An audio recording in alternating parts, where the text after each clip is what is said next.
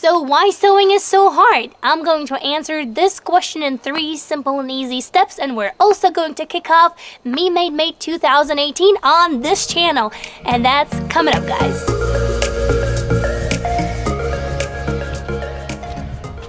So this question I get asked a lot in my personal life and on the direct messages on social media and Facebook. Lisa, why sewing is so hard? And usually this question people start having when they see that I make my own clothes. They get inspired to see those great results and they embark on this journey of sewing, and after a month or two they quit because it's hard. So first reason why sewing is so hard, reason number 1 is because you are not willing to invest the time or the resources that are needed to develop this skill. It's super simple. Is sewing a talent? In my opinion, it's about 80% of skill and about 20% of talent. So even if you don't have any talent, those 80% of skill you can acquire by either taking classes, reading books, watching YouTube, or just really experimenting of what it is to sew and create a garment. So if you're not willing to invest the time and the resources in developing this skill for real, then unfortunately sewing is going to be hard. You can't make a wedding dress on your second day of sewing. It's just not going to happen. And another thing that I wanted to add to this point is that if you don't have time, then you don't have priorities. And if sewing is really not your priority, you will never have time. You will have this dream of sewing and creating something, but if it's not your priority, just toss it out the window, forget about it, and stop blaming yourself for it. Alrighty guys, reason number 2 is that you are not understanding how the body works. And what I mean by that is that anybody can stitch a straight line, really. You know, you can take 2 pieces of fabric, put them together, feed them through the machine, and there you go. You have created something.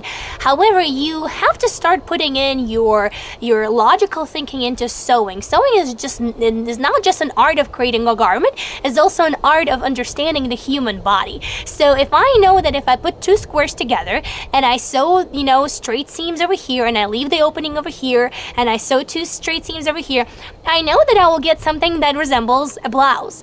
But add a little bit of thought to it around the shoulders. Get a really nice curve around the neckline. Curve the bottom of the hem, and there you go. You have a wonderful blouse. Sewing is not that hard if you put a thought into it. So that's reason number 2 why sewing is so hard, is because we rely entirely on the patterns and we don't think by ourselves.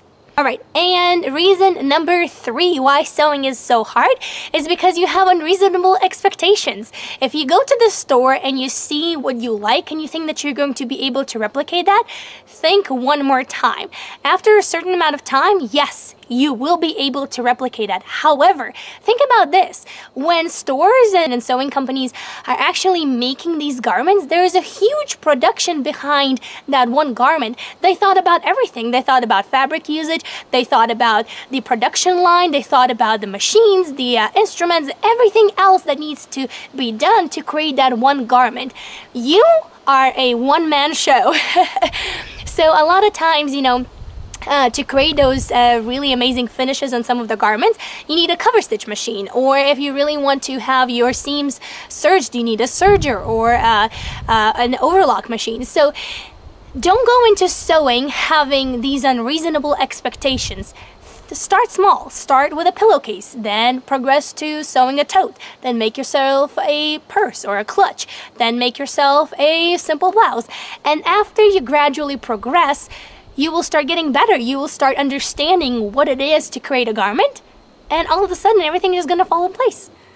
Alright, and let's talk about what am I wearing. I've been waiting for this moment the whole video. Alright, it's MMMay, day number 1. It's a wonderful Tuesday afternoon, and I am wearing a Seamwork combo. For those who don't know, Seamwork is an online magazine, and it's also, I think, a sister company of Colette Media, and I'll link all the links below, guys, so that you can go and check them out. I'm actually a subscriber of the Seamwork magazine. It's $6 per month, and this is a York blouse that I actually got as a free pattern, so I'll link that up in the description below as well. And I made a ton of hacks or modifications to it. I added a center seam. I added this little flounce. I actually did this embroidery on my regular sewing machine. I do have an actual embroidery machine, but I did this embroidery just on my sewing machine by combining different stitches, one after another one. And the pants that I'm wearing are also pants from Seamwork. I don't remember the name of the pattern right now at the top of my head. I probably should have prepared myself, so I'll pop the name somewhere here. So these pants are awesome. I love this pattern. I made them out of linen, and I got this 100% linen at the Hancock Fabric closeout sale, and I actually got it back in Vegas. So the fabric is super nice, super summery. It breathes really, really nice. And I got, I think, 3 or 4 yards. So I made plenty of stuff out of this fabric. And the fabric that I used for the blouse, I actually got at Walmart. That's another tip. When you guys start sewing, don't go out buying all the expensive fabrics. Just go to Walmart. And this is poplin, and I got, I think, a yard of this one, and haven't really thought of what am I going to make with it, and realized that I'm probably going to run out. So I decided to put a center seam in the middle so that I would actually have enough fabric for this wonderful blouse. And the clutch that you see, I also made that. I actually it's a double upcycle. I made a jacket some time ago out of this fabric, and grew out of love with jacket, and I wore it really persistently. So I grew out of love after about 1.5 years of having it, and I decided, you know what, I really love the fabric, so I wanted to upcycle it. So I made a clutch out of my old jacket.